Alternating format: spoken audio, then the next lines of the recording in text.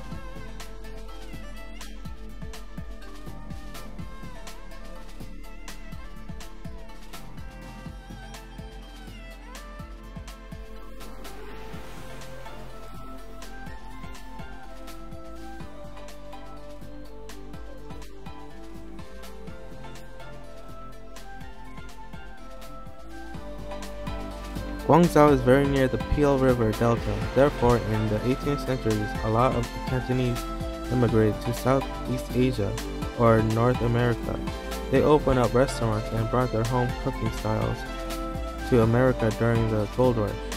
And nowadays, most of the Chinese restaurants in Western countries mainly provide Cantonese cuisine, and most of the head chefs of these restaurants are trained in Hong Kong or Singapore.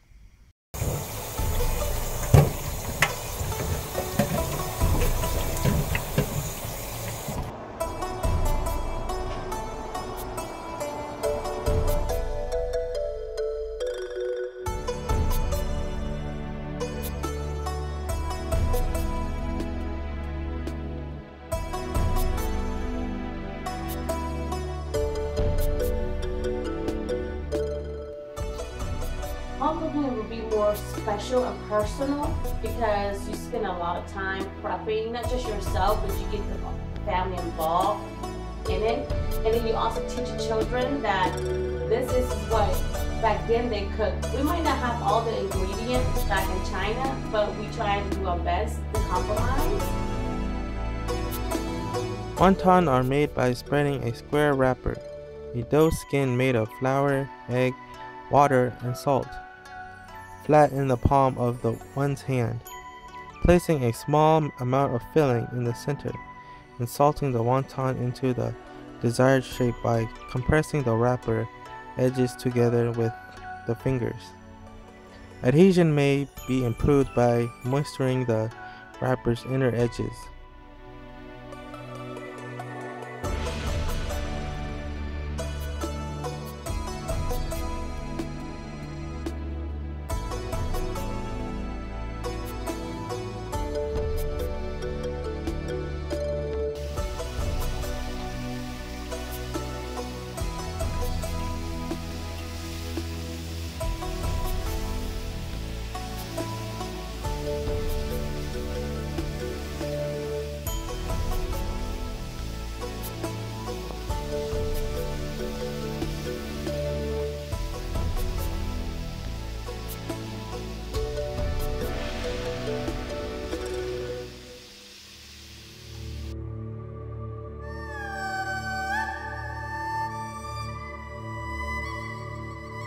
The crab and soup is now done after 2 hours.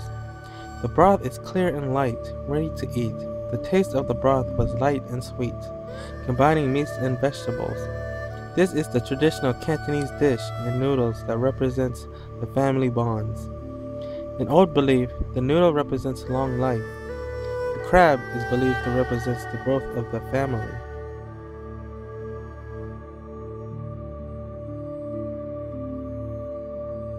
The noodle making skill is passed through each generation, adding their own personality to the dish.